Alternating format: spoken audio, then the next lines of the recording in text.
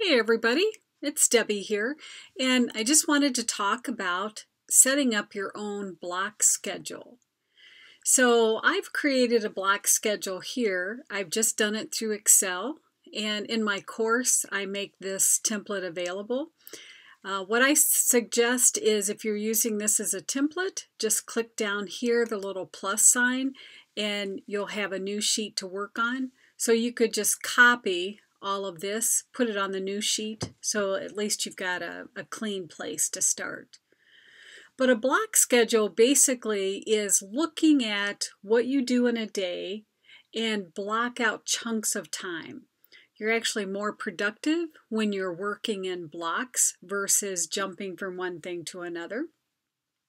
As I started mapping this out initially, I actually had probably double the amount of categories. You don't want to make it too complicated, so I just kind of doubled up on some of these things. And you just select the time of day that you'd like to start through the end of the day.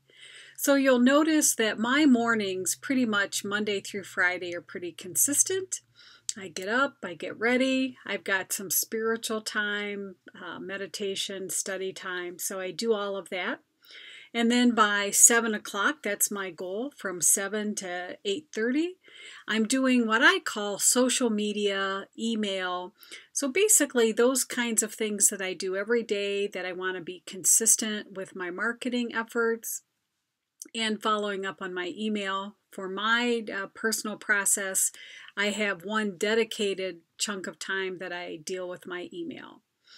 I try to get in a little bit of exercising every day. And then from here on, I'm blocking out different types of work.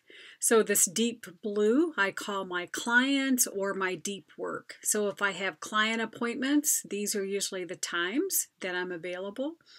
Or maybe this is my deep work. So I might be creating new course content during this time block. Or I might be creating some of my blogs and posts, things like that. I'm currently teaching part-time at the university, so each semester my schedule changes, but I've blocked out what we see here in the green are those times that I'm actually teaching at the university. Another key point to show you is on Friday. Friday is kind of my time, and I'm just calling it recharge time. So I try to pick out something fun to do, something that's restful just for me. Saturdays and Sundays, typically I'm not working in my business. It's more family time, spiritual time. I do some volunteer work also. So I block most of the mornings, both Saturday and Sunday, for that. And then you'll notice the purple here, my family time with my hubby is usually in the evenings every day, and then in the afternoons, of course, on Saturday and Sunday. Now your schedule is going to look completely different, of course, but I'm just trying to demonstrate to you, if you visually try to map out what your ideal work environment should be, and if you just color code it, then it's just so much easier to get into the zone. When you look at it, you know, okay, I'm going to be doing my exercise first thing in the morning, for instance. Or for you, you might decide to do it in the evening. And when you create these blocks of time, it's just very easy. So if you, I'll just hop over here to this sheet. So let's say this block of time, you just come up here to the on the Home tab, and you just click whatever color it is you want to add there. I mean, it's just that easy to modify and create your own calendar. So I hope that helps, and I really encourage you to set this up.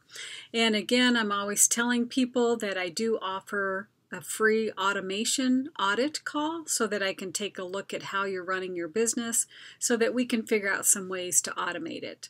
So I hope to talk with you soon, and have a great day.